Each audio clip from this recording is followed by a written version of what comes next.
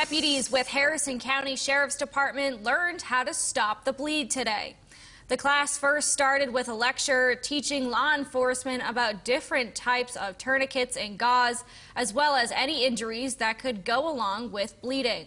The deputies then got to put their newly learned skills to the test with a hands-on training at their facility on West Pike Street in Clarksburg.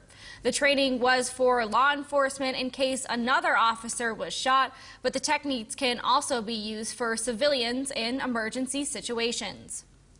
Obviously, this is an important tool. It's just another tool to assist to save any officer's life that receives a life-threatening injury. Anything that we can do for better training is obviously the goal.